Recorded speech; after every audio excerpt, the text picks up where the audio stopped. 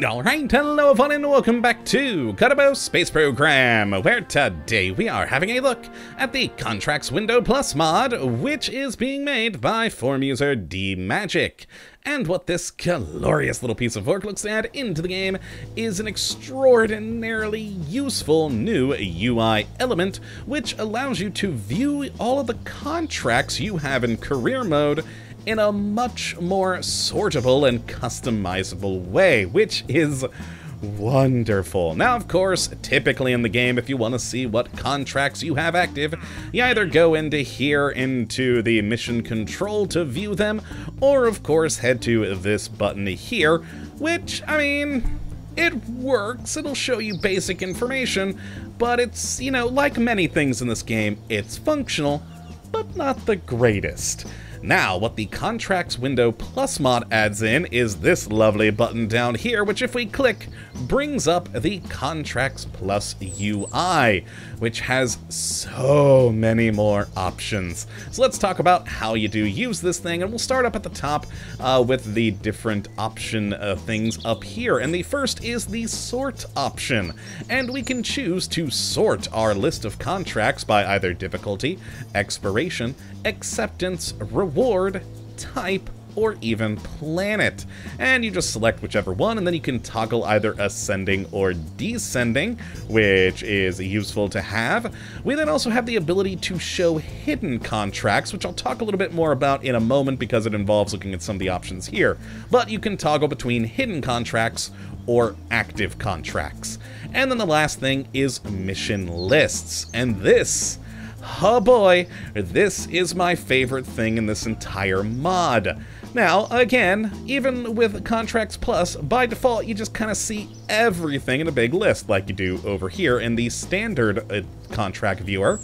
But here, you can actually create mission lists, which you can then put individual contracts into, or groupings of contracts into, to only look at them. So if you're planning a mission out to the moon, for instance, you can put all the contracts in your All Contracts list, which is the default list, that involve the moon, into your moon-based list. So those are the only ones you see in the UI. And that alone makes this mod worth it to me. It's just such a useful thing. And while you are in here, you can edit the name of the mission list if you so desire, or even delete it if you do want. Which, we'll just go ahead and delete that one for the heck of it now. And as you can see, we're just back to the All Contracts list. Now, down at the bottom of our UI element here, we then have a toggle tooltips, which, as you can see, anytime I go over a button, we get our little tooltip. If you turn that off, we no longer get the tooltip. Pretty self-explanatory there. We then have the Reset Window option, which is a useful thing because whenever you're, say, for instance, in a mission and you actually complete a contract, it may not update it right away off of your list, and you can actually reset the display, which will reset the entire Contracts Plus window to its sort of all defaults of everything being in here and spread around and expanded, but it will also actually refresh your list here. It's not something you have to do often, but occasionally it does seem to sort of not remember, or well, rather not forget a thing you did. Now, if you do close this and reopen it, it also should refresh if you have finished any contracts. But yeah, it's not something you'll use often. Now, the next thing is the window scale option, where we can select to have a pixel perfect window, a large font option in here, and ignore KSP UI scale, and then we can even scale the window ourselves. Now, by default, it's down here at 100, but I decided to have it up here at 130 so that it's easier for all of you guys to see on the video. And quite nice to have that, and of course you can go all the way up to 200 or all the way down to 50%, which is pretty handy. And then we have the toolbar option button here, where we can replace the stock toolbar or use the stock UI style. And if we actually turn this off, this is what the mod looks like by default. This is what it'll come in as, but I like having it look like it's a part of the game. So there we go, use the stock UI elements.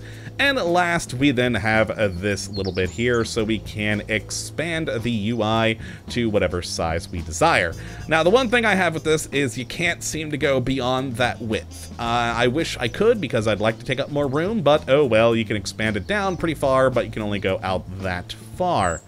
Now, as for the actual options in here of all of your contracts, well, this is a pretty useful thing. As you can see, we have all of our contracts listed with their title, just like we see over here, and we have their star difficulty, their expiration date. We then have a button to show what contract agency it's with. We can then also hide the contract if we so desire, which brings into play that hidden contract button here. So if you don't want to see it on here, it's just taking up space, you can hide it. And then if you want to turn it back on, you can look for hidden contracts and reactivate it. We can then pin the contract so it stays up at the top, and then we have the option here of adding it to a mission list. And again, this is my favorite option. We can just click that and either select an existing list or create a new one here. So we just click in there. There we go, create the test list, and now that contract is in our test list. And if we click it, it's the only one in there. And again, I just really, really love that feature. It's wonderful. It's pretty great. And actually, if we do go back to test, we also have the ability to edit the mission list in here if we so desire, where you can change the name or delete the mission entirely. So if we click that, once again, it's gone from our list, which is pretty useful.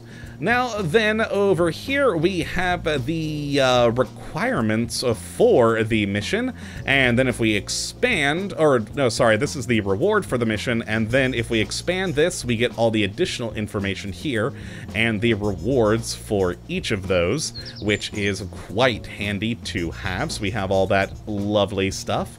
Again, similar info to what we get here, but we have the ability to, you know, control what we see much more easily.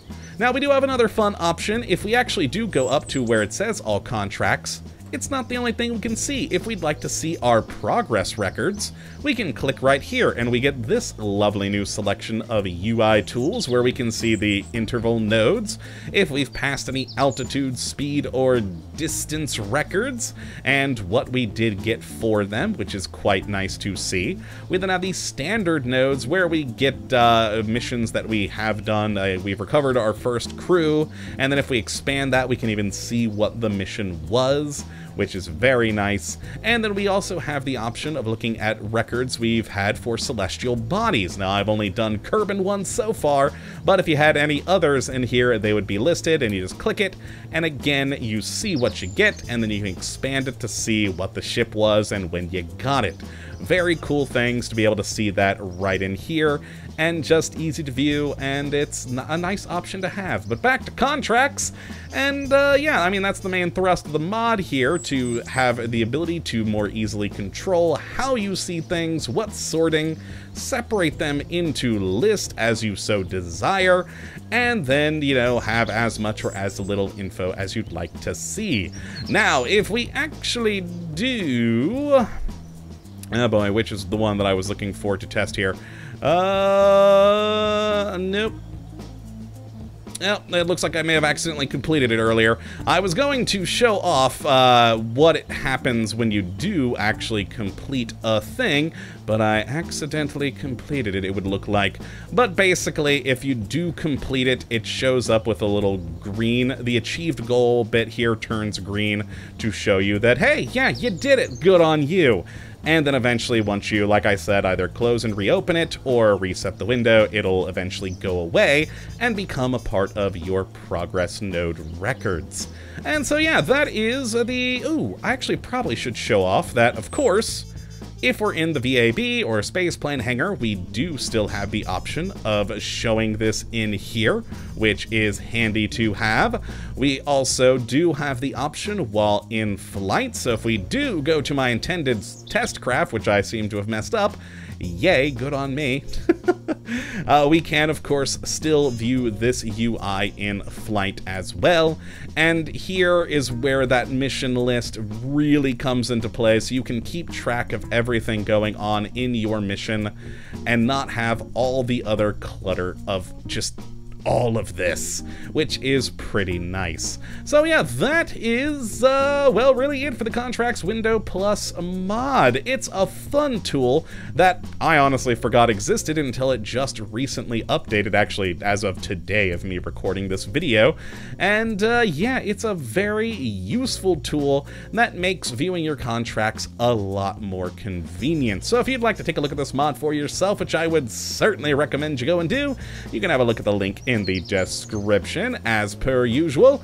But that is going to be it for this episode, my friends. I hope you all have enjoyed, that you do come back for the next, when hopefully we'll be looking at yet another wonderful mod. But until that time, thank you for watching, and as always, have a good one!